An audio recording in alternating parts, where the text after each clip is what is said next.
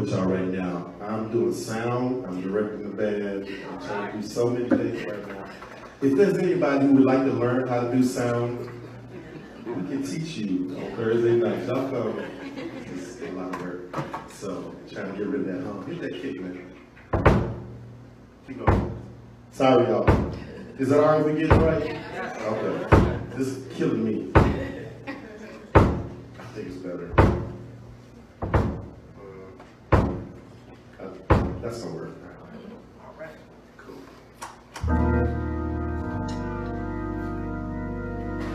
How many of y'all know God to be a good shepherd? Amen. Thank God I'm not the shepherd. Amen. Y'all can clap for that. I ain't the shepherd. Amen. But it's good to know that we serve someone who has the capacity to love us. Even when we seem unlovable. Amen. I praise God for him having that love and being a good shepherd over us. And I pray he be a good shepherd over the sound right now because it's still hurting me right now. I'm sorry, y'all.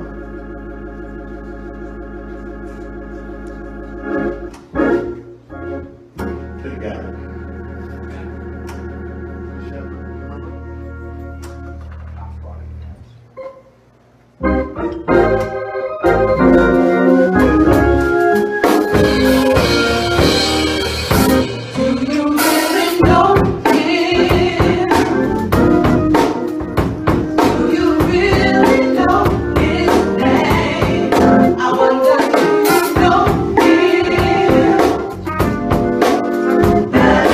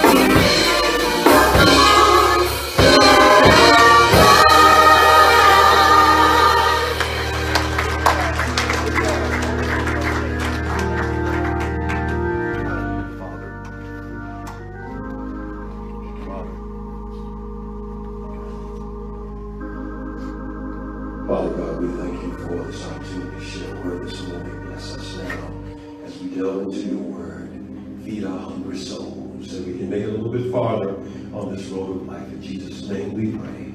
Amen. He is a mighty good shepherd. Amen. We want to take a look this morning at the end of Acts chapter 8, starting in verse 26. There's a word from the Lord for us this morning from there.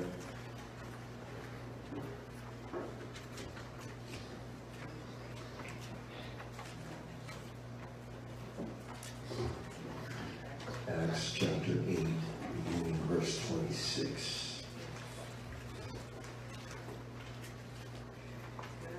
It reads as follows. Then an angel of the Lord said to Philip, "Get up and go toward the south to the road that goes down from Jerusalem to Gaza. This is a wilderness road." So he got up and went. Now there was an Ethiopian eunuch, a court official of the Candace, queen of the Ethiopians, in charge of her entire treasury. He had come to Jerusalem to worship and was returning home seated in his chariot. He was reading the prophet Isaiah. Then the Spirit said to Philip, "Go over to this chariot and join it." So Philip ran up to it and heard him reading the prophet Isaiah. He asked, "Do you understand what you are reading?" He replied, "How can I unless someone guides me?" And he invited Philip to get in and sit beside him. Now the passage of the scripture that he was reading was this: "Like a sheep he was led to the slaughter, and like a lamb silent before its shearer, so he does not open his mouth. In his humiliation justice was denied him. Who can describe his generation? For his life was taken away from the earth." The eunuch said to Philip, "About whom, may I ask you, does the prophet say this, about himself or someone else?" And Philip began to speak, and starting with the scripture, he proclaimed to him the good news about Jesus. As they were going along the road, they came to some water, and the eunuch said, "Look, here is water. What is to prevent me from being baptized?" He commanded the chariot to stop, and both of them, Philip and the eunuch, went down into the water, and Philip baptized him. When they came up out of the water, the Spirit of the Lord snatched Philip away. The eunuch saw him no more and went on his way rejoicing. But Philip found himself at Azotus, and as he was passing through the region, he proclaimed good news to all the towns until he came to Caesarea. You may be seated in the Lord's presence. In this very rich passage from the Acts of the Apostles, after Jesus has risen from the dead and after the Holy Spirit had come at Pentecost, there is a nugget of help for us who may be hungering for a deeper walk with the Lord. The writer tells us that there was an Ethiopian eunuch. Amen. A eunuch is a person who has been castrated. Amen. Whose private parts have been removed. He was a eunuch, y'all.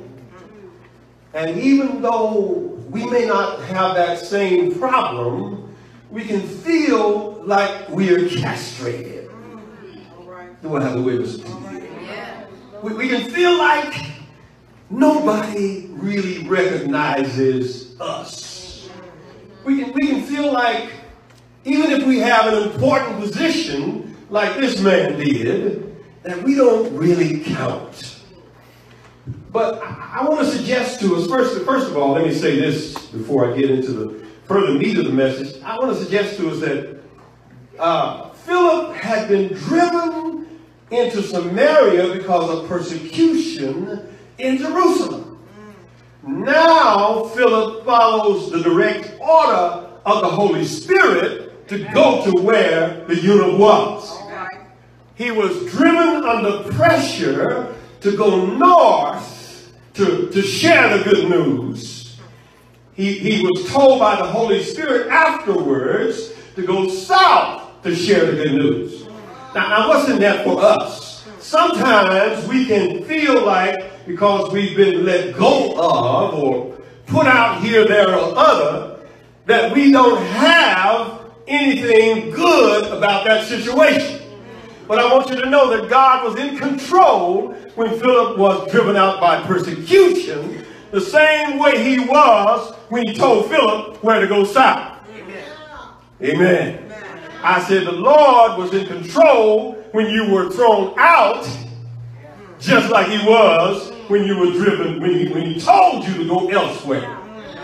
Amen. Oh yes.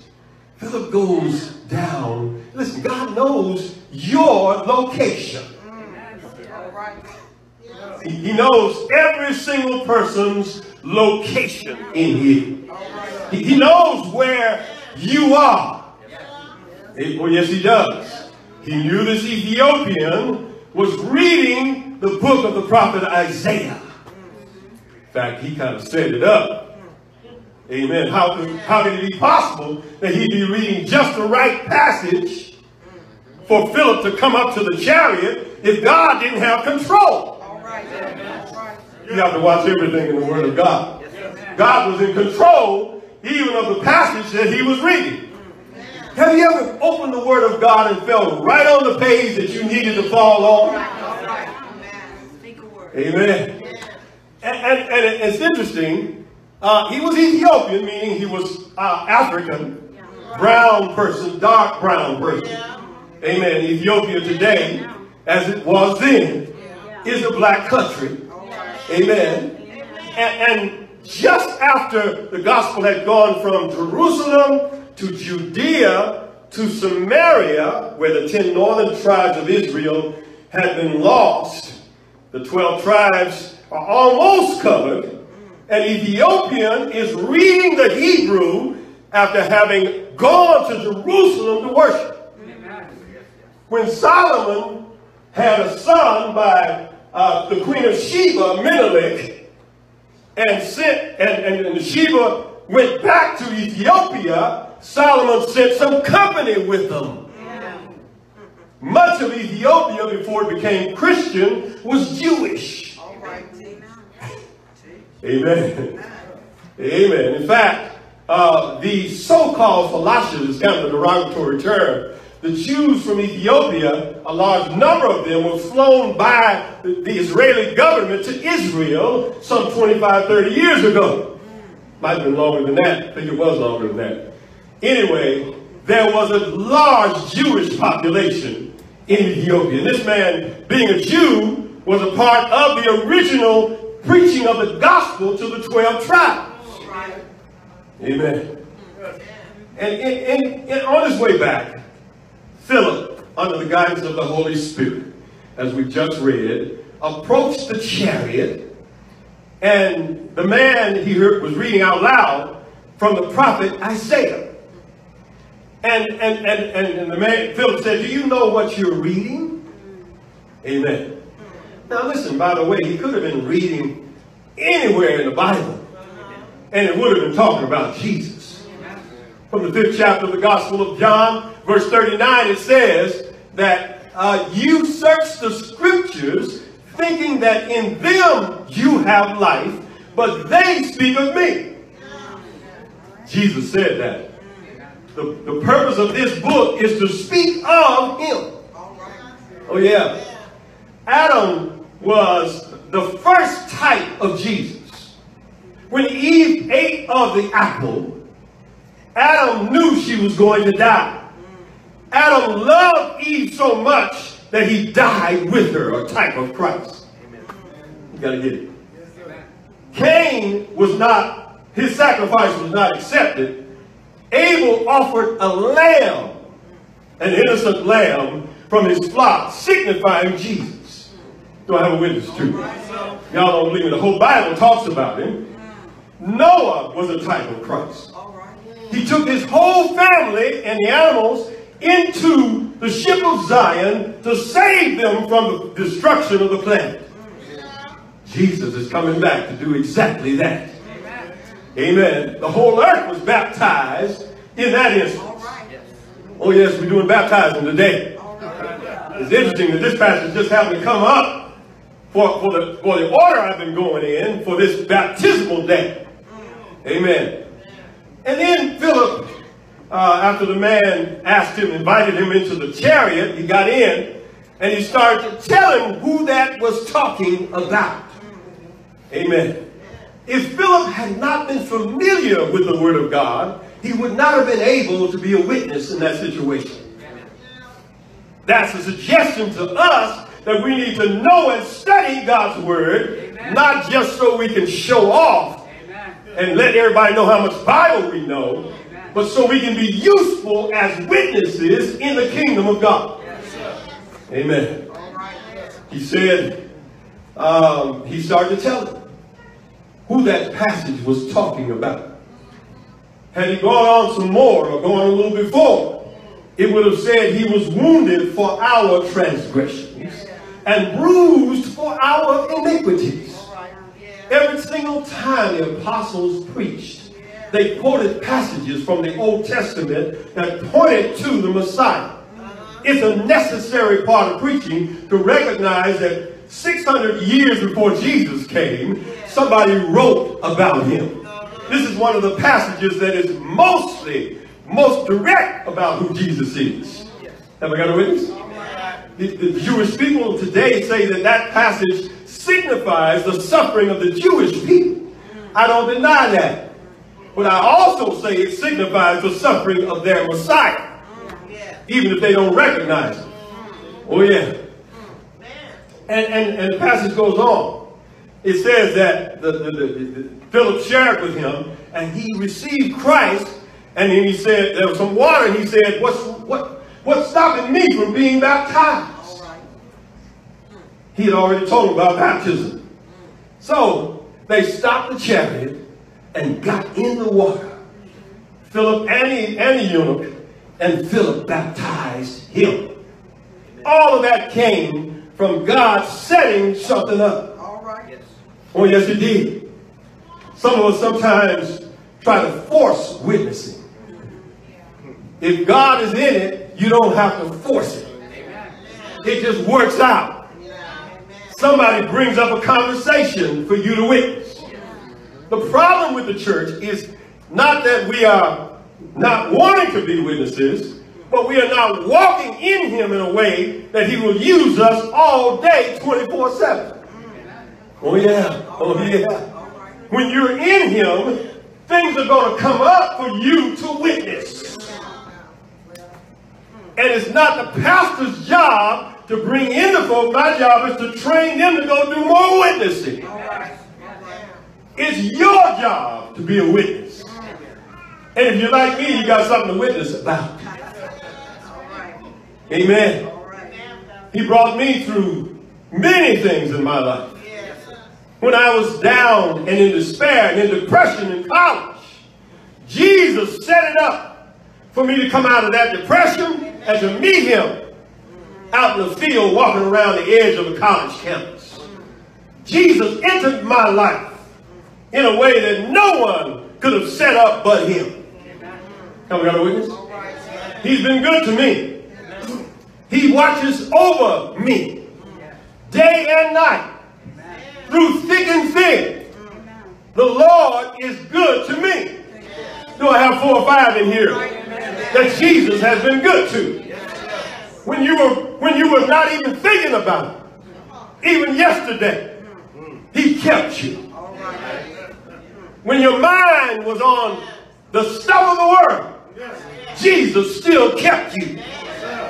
And eventually, you're going to realize that he's the center of all of your joy. Oh, yes, you will. Oh, yes. Philip baptized the man. Oh, yes, he did. As a symbol of dying in Christ on Calvary and rising again out of the water. As a symbol of dying to sin and coming up full of grace. As a symbol of dying in defeat, but coming up in utter victory. I don't care how down things get. You can be baptized all over again, symbolically speaking. Oh, yes, you can. In your life. When Friday comes, and it does come, Sunday's on the way. Do I have a witness? It may be Friday today. Oh, yes, it may be. I may feel like I'm being crucified in my life. Like Jesus said on the cross, my God, why have you forsaken me?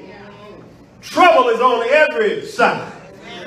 Oh, but I want you to know that Sunday morning is coming. Oh, yes, it is. Victory is on the way. I don't care how bad things are. I said victory is coming. Oh, yes, he has overcome whatever's going on in our lives. Oh, yes, he has. Through sin, even through our shame, even through having ignored him, he's going to let us die and then raise us up. There are consequences to sin. But sin has a deeper role underneath. What happens to us is that because we are so prone to look for something to make us feel good because we don't feel the Holy Ghost, we get involved in something we got no business getting involved in. There's no substitute for the joy that only God can give. I don't care what it is.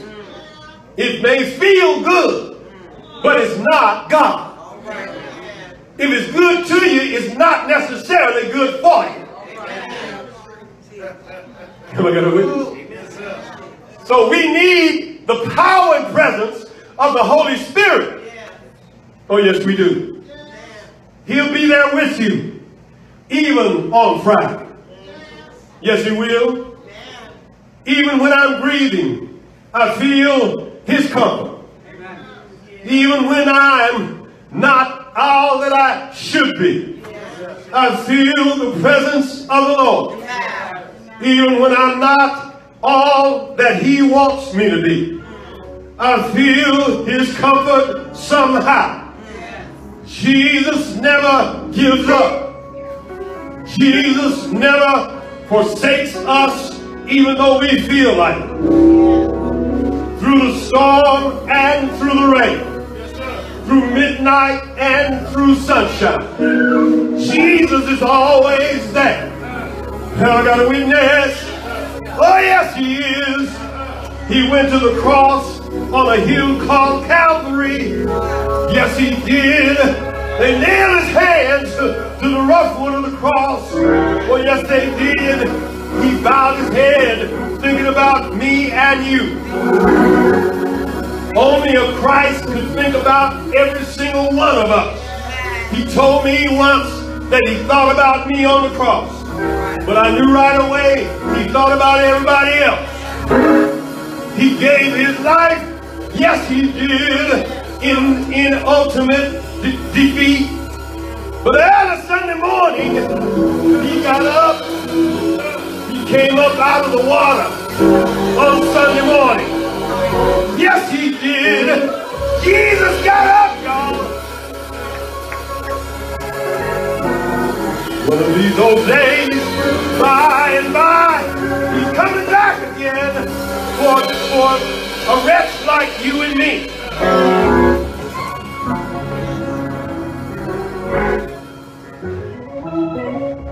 God bless you,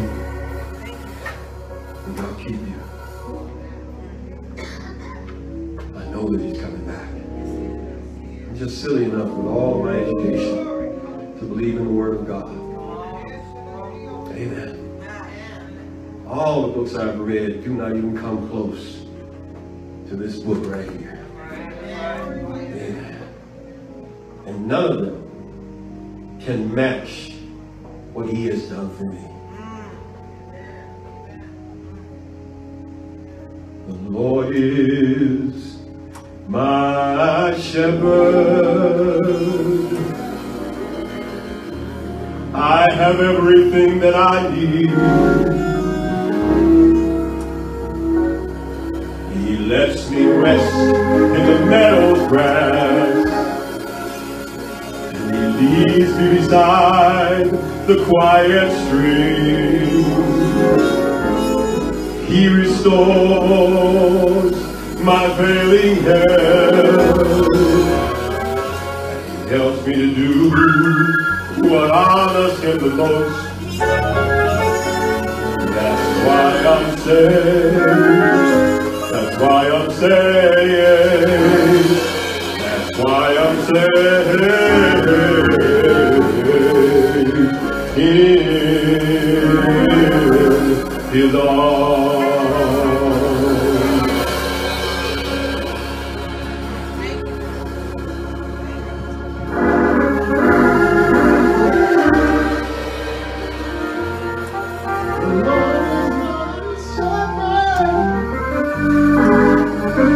If there's somebody in here today who needs to accept Jesus Christ as your personal Lord and Savior, let us all stand.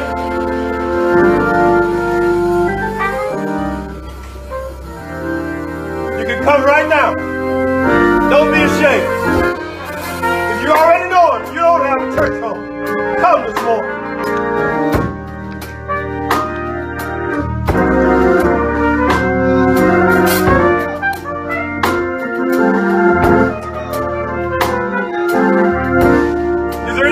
Come now.